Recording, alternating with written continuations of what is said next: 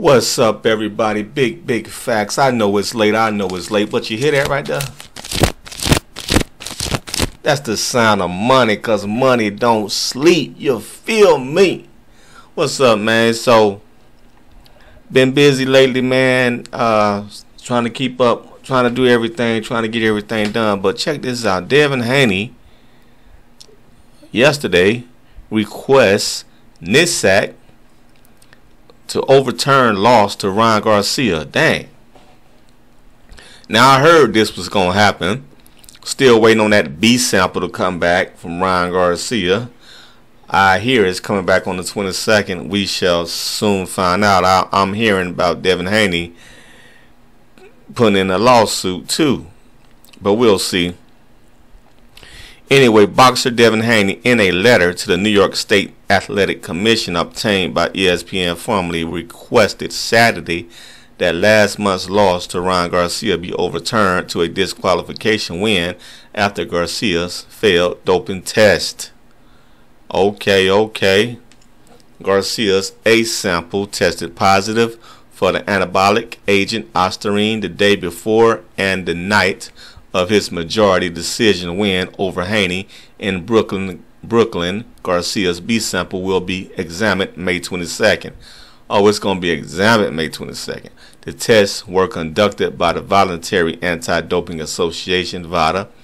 If Garcia, 25 and 20 KOs, is found culpable, the result could be changed to a no contest, or if Haney's request is granted, a DQ loss for Garcia. Haney's attorney, Pat English, argued that along with the failed doping test, Garcia gained an unfair advantage after he admitted that missing weight was a tactic. Idiot, stupid. First he said he couldn't make weight, then he said he meant to do it. Missing weight was a tactic. Garcia was 3.5 pounds overweight for the 140-pound title fight and was ineligible to win the title. Garcia, 25, also used IVs. IV? Is that illegal? Let's find out.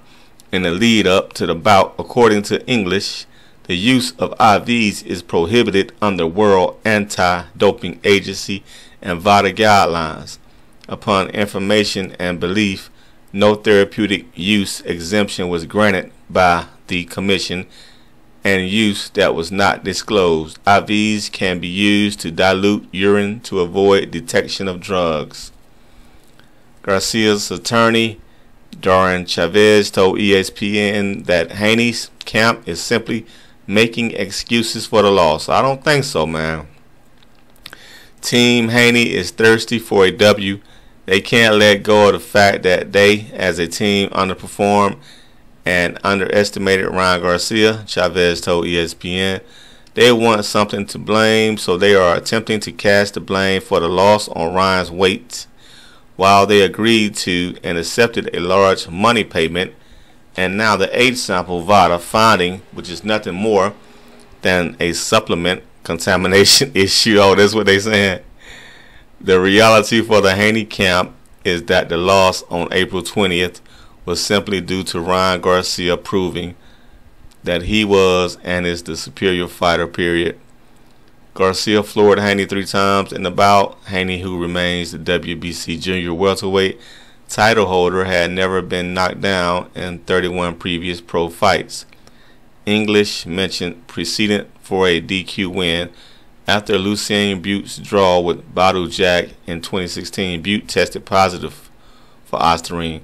The result was changed to a DQ win for Jack. Amir Khan was handed a 2-year ban by UK anti-doping after he tested positive for ostarine. Following his 6th-round TKO loss to Kell Brook in 2022. Ostarine is a selective androgen receptor modulator that attaches to proteins in the body and effectively signals for muscles to grow. It is used to aid performance by helping athletes build muscle mass and enhance their rate of fat loss, as well as to increase stamina and recoverability. Garcia has maintained his innocence throughout the proceedings, saying everybody knows that I don't cheat. Yeah, no, I don't know. But you was talking about you was going to bite the man before the fight. You going to kick. You was talking about all these cheating tactics before the fight. In a Sports Center interview earlier this month, Haney, 31-1, 15 KOs, said whoever got caught doping and admitted it, I think Garcia would have been the first athlete in history. Haney, 25, is the former undisputed lightweight champion. He was rated number 6 by ESPN pound for pound when he entered the ring to fight Garcia. But what do I think? You know, well, I personally think, wow.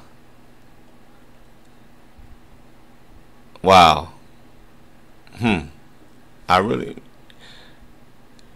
well, this is what I personally think he got caught. I don't believe there's no conspiracy. I don't believe in no conspiracy against Ryan Garcia. I don't believe that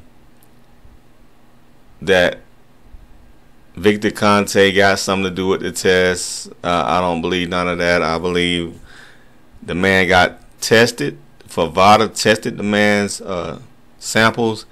They was dirty. Yes, I believe he was taking Ostarine. I don't believe it was a contamination of those supplements. Ostarine was in the supplement he was taking. That's what it was. He was taking a supplement with Ostarine in it, and it wasn't what he said it was. It wasn't that those pills he claimed. Nah, he was taking Ostarine, man. Either way, no matter how you shape it or form it, Ostarine was found in his system, and he's gonna pay the consequences for that. He ain't the first boxer